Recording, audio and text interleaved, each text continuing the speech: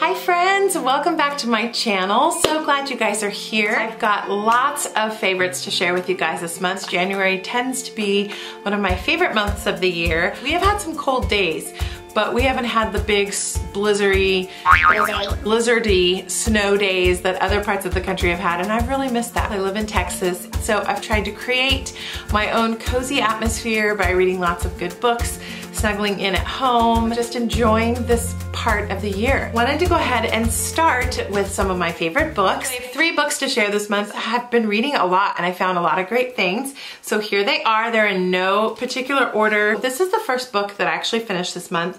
This is called Indestructible: Leveraging Your Broken Heart to Become a Force of Love and Change in the World by Allison Fallon.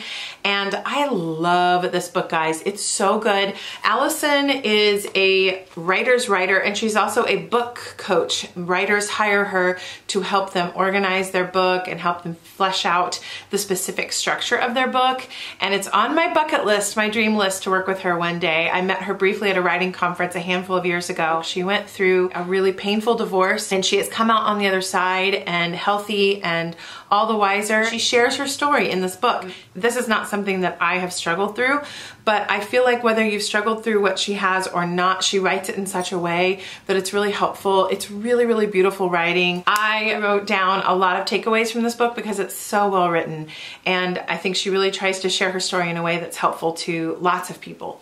So really, really love this one. Of course, I'll have the link to this book and everything else I talk about down below. That was my first read of the year. The second book is a mystery. It's a cozy mystery, which I know sounds like a terrible term. This series has a reputation in the literary world as being an amazing mystery series. Louise Penny writes books about a little beautiful sleepy town called Three Pines in Montreal, Quebec. The main character in her books is the Inspector Armand Gamache. All of these books build on each other. I started them last year. I read the first 2 of them at the beginning of last year, and then I started this one and kind of picked it up and put it down and forgot about it. So I thought, you know, this is a good time to get back into reading mysteries, and so I picked this up and raced through it. I don't know why I wasn't into it last year. It's not because the book wasn't wonderful. I just sit down and pick up books depending on my mood, as you do with your reading, and really, really love this one. It was a very riveting mystery, a little spooky for me, just because of the circumstances surrounding it. But again, start with the first book if you don't know this series, which is called Still Life. Then the second one's called A Fatal Grace.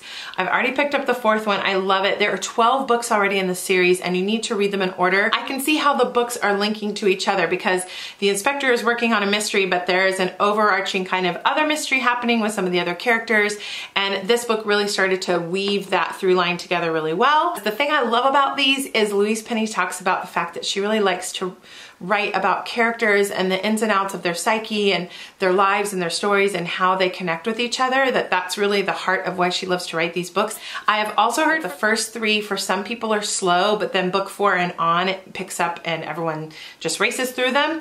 I would say the first part of the first book, Still Life, was slow. I loved the second one. I raced through it, but I got into it right away and it was a quick read. So for me, I love them. I've just started the 4th one. They're great. Check these out if you love mysteries. Louise Penny, she's amazing. And then this 3rd book is not something that I probably would have picked up on my own, but I happened to be in a book club where they were reading and discussing this book, so I picked it up, and I'm so glad I did. This is Becoming. This is Michelle Obama's memoir. This was the highest selling book of all of 2018, which I think speaks pretty highly because this book came out in the middle of November last year, so towards the end of the year. Obviously, she's a public figure. Everyone wants to read her memoirs, but I was really, really impressed with the quality of writing in this one. I didn't know if I was going to be able to really get into it.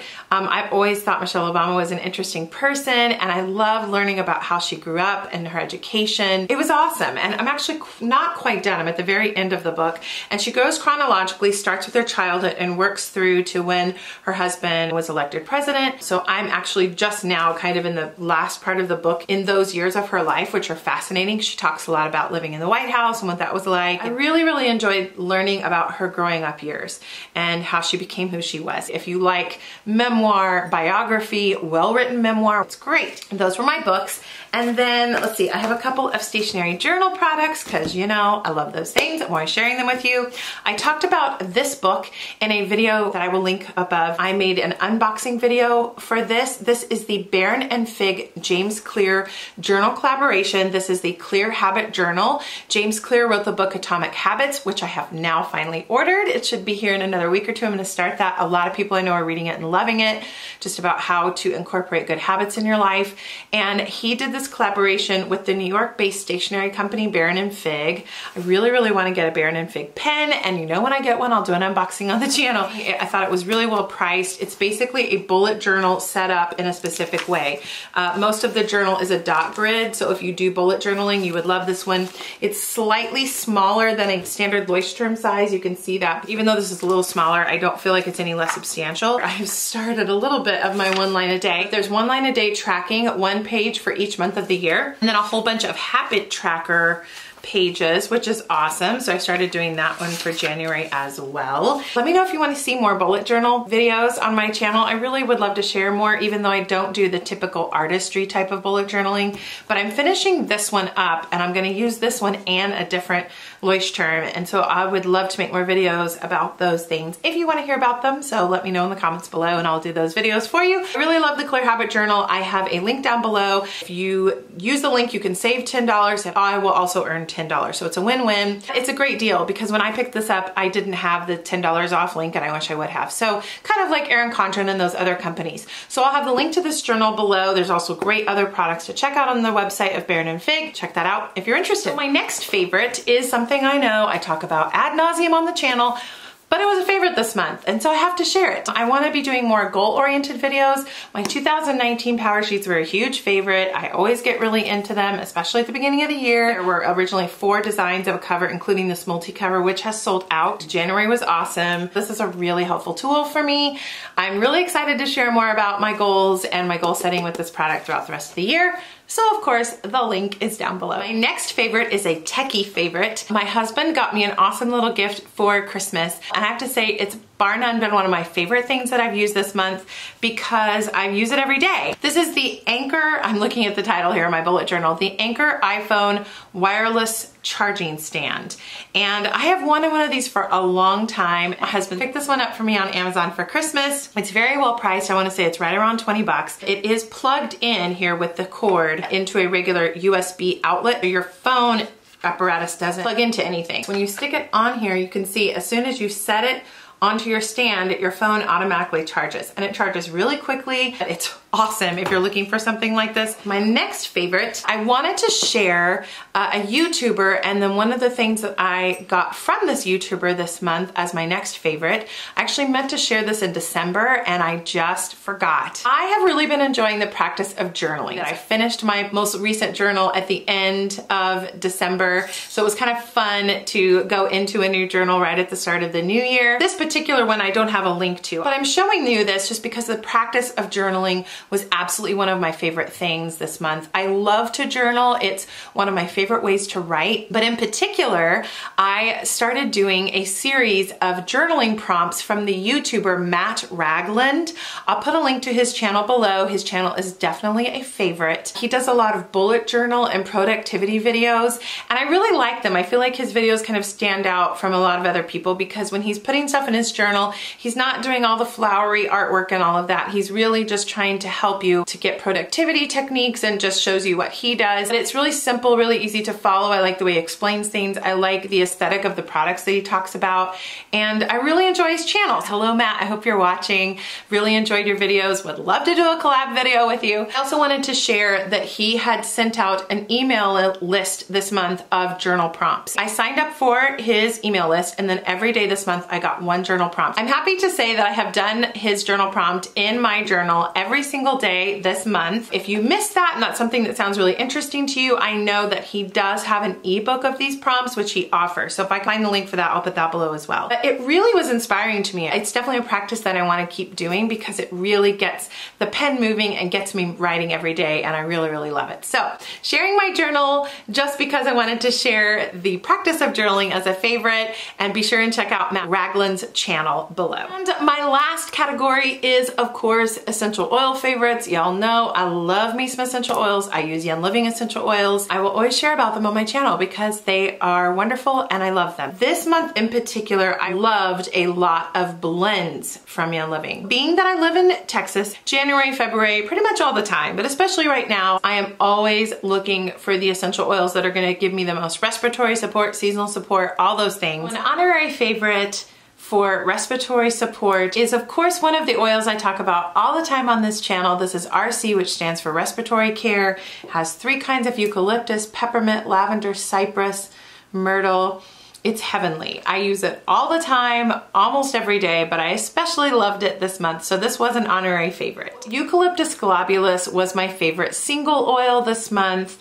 It is just a wonderful, pungent scent. Eucalyptus globulus is really, really good for respiratory support. I would venture to say it's one of the best. I have been putting the eucalyptus globulus into my diffuser with a handful of different essential oils. This month, my diffuser combo that was a winner for me was this particular eucalyptus with Citrus Fresh. In the past, I have shared a combo that was Citrus Fresh, rosemary, and eucalyptus radiata, which I love, but this was kind of a variation on that theme. I feel like eucalyptus globulus just gives it a little more punch, or just combining this one in the diffuser with any sort of citrus oil has been wonderful. I picked this up in my Essential Rewards order. I've used Valor forever. It's one of my favorites like it is everybody else's, but I have realized that I never ordered the Valor roll-on, and I thought it was a really good value for the price. It smells very floral and musky to me. I love to apply Valor right along my jaw, and then I apply it along the back of my neck, and then I'll also wear it on my wrist for perfume. Love, love, love this one. So I would say my most favorite essential oil from this month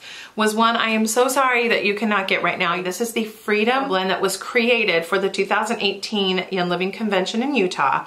And I didn't get my hands on it then, but in December, I wanna say, I can't remember, they had just a couple of days where they were offering a special, and you could buy the Rutavala roller, you could buy Evergreen Essence, which I missed, it got out of stock before I bought it. And you could also order this Freedom blend, and I was really intrigued. This was one I wanted to get. Oh, it smells so good. And oh my gosh, you guys, I wish I had ordered more than one, because after I ordered this, I found some information from the Royal Crown Diamond in Young Living in my line who had shared this Freedom blend was wonderful for just restlessness or relaxation and sleep support. And I wish I had known that, because I would have ordered 2 or 3 bottles of it. You could only order it for like a day or 2 and then it was just gone. So I'm lucky I got one of them, but I want to share it with you so you can know what's in the blend, because when I saw people getting it, they didn't talk about the oils that were in it. Copaiba, lavender, sacred frankincense, vetiver, Idaho blue spruce, peppermint, palo santo, valerian, and rue. So I'm guessing that it's really good for relaxation because of the valerian and the rue. Those are both really good for sleep support, but it's also got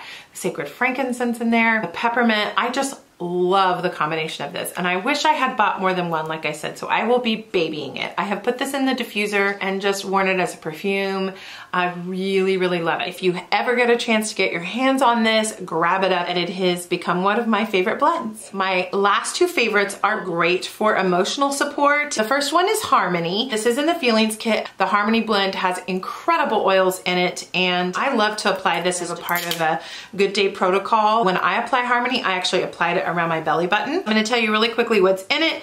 You've got Royal Hawaiian Sandalwood, Lavender, Ylang Ylang, Frankincense, Orange, Angelica, Geranium, Hyssop, Spanish Sage, Black Spruce, Coriander, Bergamot, Lemon, Jasmine, Roman Chamomile, Palmarosa, and Rose. It's kind of got everything but the kitchen sink in there. It's wonderful as a perfume if you love a floral scent. And then the other blend that just surprised me, there's always one that tends to come up as a favorite that surprises me.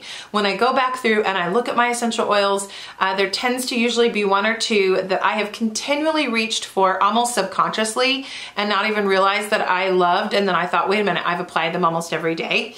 And this month, that oil blend was Gratitude. Love this one. I love the smell of it. It's kind of a little floral, kind of a little earthy. Let's see what's in here. Balsam fir, frankincense, coriander, myrrh, ylang ylang, bergamot, northern lights, black spruce, vetiver, and geranium. I like to apply apply this one on my diffuser bracelet, which is an honorary favorite. I just got it when we were on vacation at the beginning of the month, and I got it from a independent vendor in Florida where we went. So I don't have a link for it, but it's a really, really cool, different colored lava beads bracelet, but you can get a lot of these. You can find a lot of very similar bracelets like this online or in stores. I just would take this and apply it onto my wrist and to the beads and just rub it in and wore it like a perfume, and I loved it. This Gratitude blend is absolutely fantastic. Those are all of my favorites from January. I hope you enjoyed them. I'll have the links to everything I talked about down below. I would love to know in the comments what your favorite things are. I hope you guys have had a wonderful January. I can't wait to share more videos with you throughout 2019. And thank you so much for watching. If you enjoyed this video, please give the video a thumbs up, like it, and subscribe to my channel, and you can hit that notification bell so that you won't ever miss a video. Whether I'm hopping on live for a quick conversation or one of these traditionally filmed videos, I hope you guys will keep watching. Take care on the other side of that screen, and I'll be back at you soon with another video. Bye, friends.